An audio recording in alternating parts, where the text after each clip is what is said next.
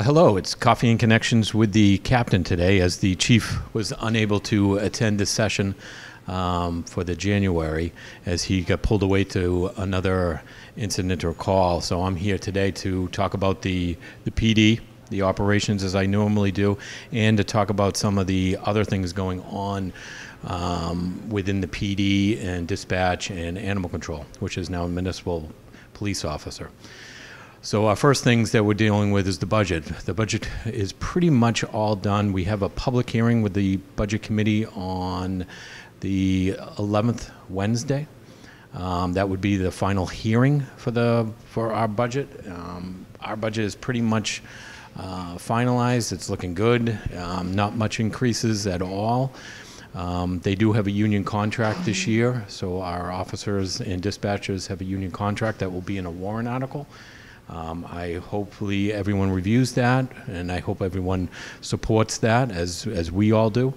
That process is a different process. Remember, that's a process with the town and the commissioners, nothing to do with the chief and I, when they negotiate those things.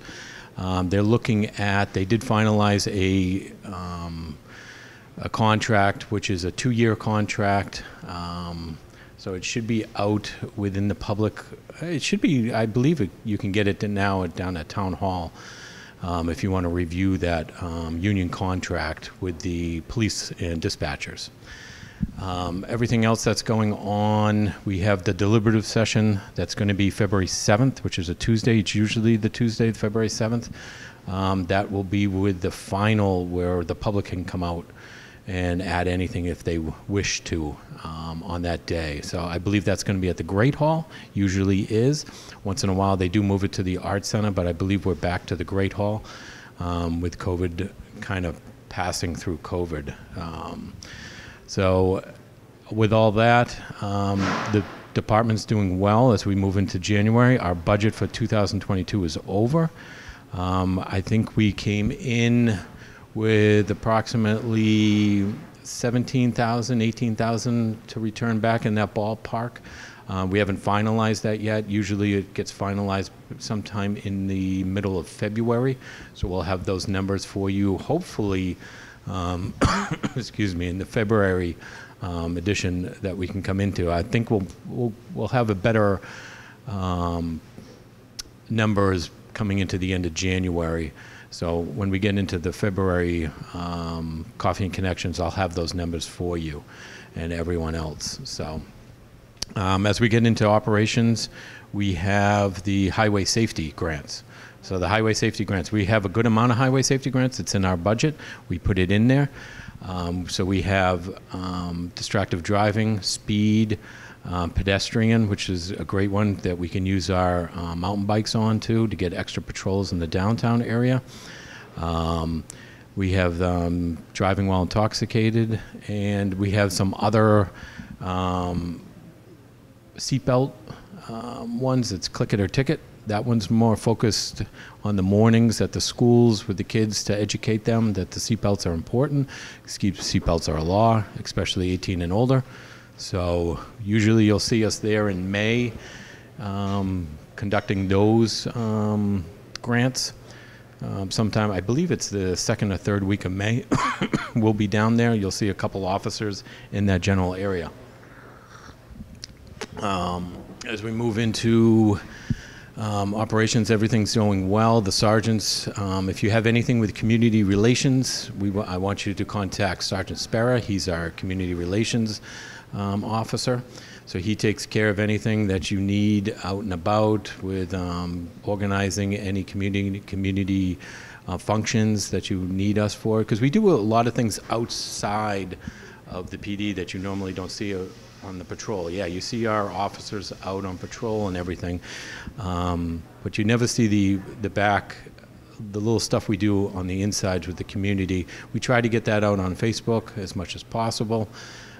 Please check out our Facebook page. You'll see all that stuff. The one thing that just ended was the Christmas fund. Supervisor dispatcher Mia Lyons takes care of that. What an incredible job she does every year on this. You got to imagine how many toys, gifts come into the police department during the month of December, really near the end of November. So we kind of use the space. We used to use the training room, but now we really can't do that because we use that training room a lot. So she has to use one of the bays in the fire, in the garage bays in the back, and she takes an entire bay full of toys. So it's a great organization that pops in there, a great charity. A lot of people donate to it. She organizes it all out. She puts it all out there. She gets it everyone their gifts before Christmas, and they come and pick it up, or we deliver it one way or the other. They do get, the kids get their toys and clothes or anything that they're needed for the holiday months. So that's a great program that she does. Excellent work. Nobody really sees that behind the scenes, the organization to it, the logistics to it. It's remarkable what she does every year on that.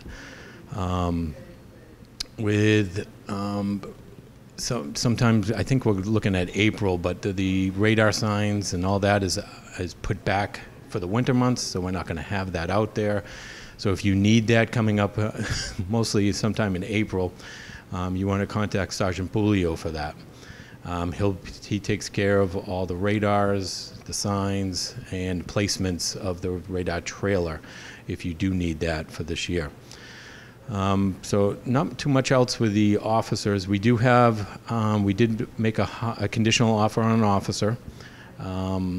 So he's going through the process right now. We're looking at February, trying to get him into the academy. We have one going into the academy actually next week, the 8th. Chris Dustin, who used to be our part-time officer, moved to our full-time position. We've been talking about that. Excuse me, got a little cough. But we're looking at Officer Chris Dustin moving on the 8th, which is next Monday, as I'm sitting here. He starts the police academy for 16 weeks. So we do lose him for 16 weeks. Maybe we'll see him on the weekends here and there taking a shift or so. But he'll be down at the academy for 16 weeks, finishing that, getting his certification, his full-time certification, because he already has a part-time certification. And then the new officer, they have their next academy in February. I think it starts February 25th or 24th. We're looking at getting him into that position, into that academy. There's not too many spots left. It all depends on how quickly we can get this background done and the agility test to make him so he can take that test, which I believe would be at the end of this month for that academy. So if that doesn't happen, he will be going into the June academy. I know there's a big break there. So then it will be 16 weeks. He'll be gone for the month of the summer. And then field training comes back, and we'd be looking at maybe December or January of next year that he'd be on his own. So that's why we're trying to get that February, but it all depends on the background and all the paperwork that we have to get in there. It's challenging. The background is a process, so, and we want to make sure we do it right. With Dustin, we don't have to do a field training, which is nice. So once he finishes the 16 weeks, because he's got a part-time certification, he comes right back into the rotation in patrol, and he's ready to go. So that's a good thing. We only lose him for 16 weeks in the patrol shifts. So as you can tell, right now we're going to be down 2 officers in patrol shifts, which makes our officers work a little bit more because there's going to be some overtime shifts because we're 24/7, and we have to fill all those shifts that are not covered. So Lieutenant Maloney is taking care of the schedule. He's making sure managing all that and making sure all the shifts are covered. We at least like to have 2 officers every shift as much as possible, except for that midnight shift. We don't have that right now because we technically most of the time have somebody out, 2 officers out till 2 a.m. and back on at 6 a.m. That's how the shifts kind of go right now. So that midnight officer is alone by themselves from 2 to 6, and sometimes earlier or later depending on vacations and officers taking time off or sick leave or anything like that, or training. So other than that, in dispatch, we're always looking for part-time help. If you want to come into the career of dispatching, it's not for everybody. It's a challenge. It's hard. There's a lot of different things than the normal job. There's a lot of communications as they take care of fire, police, water, sewer, electric, after hours. So there's a lot of things that go on within the confines of the dispatch center, and they do a lot for this town. So, but we're always looking for part-time help. If you're looking in, put a resume in, give it to Supervisor Mia Lyons. She'll take it and do the interview process from there and meet up with you. And if you get selected, then you'll get into training. We do a little field training with dispatchers too, which is a great thing. Same thing as it's very similar to the officers that they work on. So, but it gets them ready to be on their own. It's going to take a little while because most time part-timers, you have another job. So we understand that. But we would love your help. We're always looking for it. So if you want to get it out there, again, give your resume over to Supervisor Mia Lyons, or you can send it to me and I'll get it over to her, and she'll contact you with that. Other than that, we have 2 warrant articles. Get back into that. So we have 2 warrant articles. One is for a new SRO, which is a school resource officer up at the school. So let me try to explain what that entails and what that means. So the school resource officer, the town will only pay half of the portion, and then the school pays the other half of the portion. So it's only half of a year for next year, because we're looking at hiring that individual in June, getting ready for, or her ready for, the school resource officer for a second one up at the middle school. Sometime in September, at the end of August, the school will pick up half of that salary and benefits. So you'll see a warrant article in the town, and you'll see a warrant article in the school. So as long as they both pass, this officer will come on board. This will be an additional officer. This will give us 15 officers, as we have 14 right now. This will give us 15 officers, 2 up at the school, and then in the summertime, those officers come back and patrol and help us in the summer months. Because look, yes, we have 15 officers, but our officers like to take vacations, and what is the best time when you have the lake behind us here is to take a vacation. So they fill in the shifts. We get the mountain bike patrol out, so we get more patrols into the downtown area. So that does help us there too. So that's a great addition. I hope you support it. We all do. I know the commissioners are out there getting their word out there with the school and the schools for it. They're going to put the warrant article into their voting in March too. So you'll see that. One for the town, one for the school. They split the cost of the officer. And then next year will be a full year. So remember that. This is only a half a year. Next year will be a full year. It automatically comes into it. The other warrant article we do have is for a cruiser. So we have 11 cruisers in our operation. We have 4 or 5 of them that are over 100,000 miles. So every year we ask for a cruiser.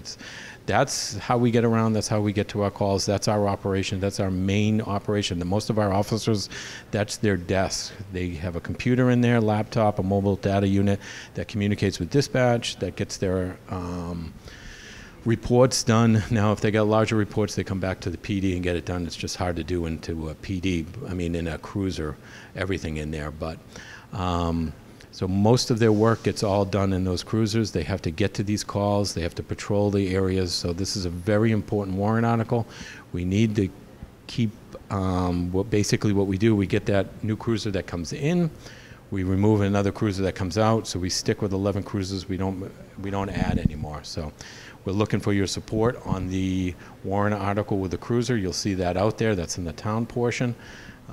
I believe it's asking for $66,000 for, now that includes the cruiser price and the upfitting of the cruiser. The upfitting is all the electronics inside to put in the middle with the gadgets, the radios, all that stuff, so the officer can perform his duties out on the roadway.